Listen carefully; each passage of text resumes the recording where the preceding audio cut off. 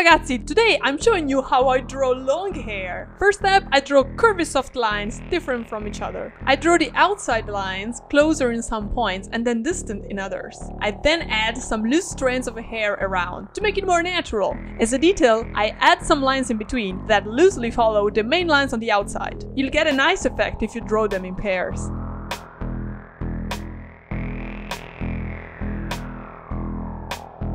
If you make the lines parallel, it will make your work look more stiff and fake. I prefer lines with different flows, but with a bit similar shape. When I draw the characters, I usually remember to draw the hair not too close to the head. It usually has some volume.